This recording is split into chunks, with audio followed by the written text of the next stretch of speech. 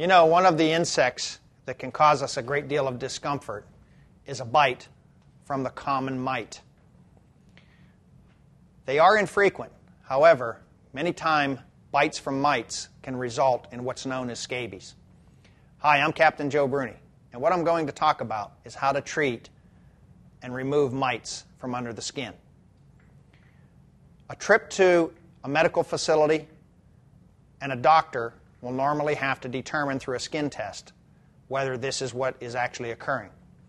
If it's been determined that mites have bitten you or scabies have formed, the doctor will prescribe some type of anti-scabies type of medication. A warm bath prior to applying the medication is in order. A warm bath in warm water will soften up the crusty areas that happen to form from mite types of bites.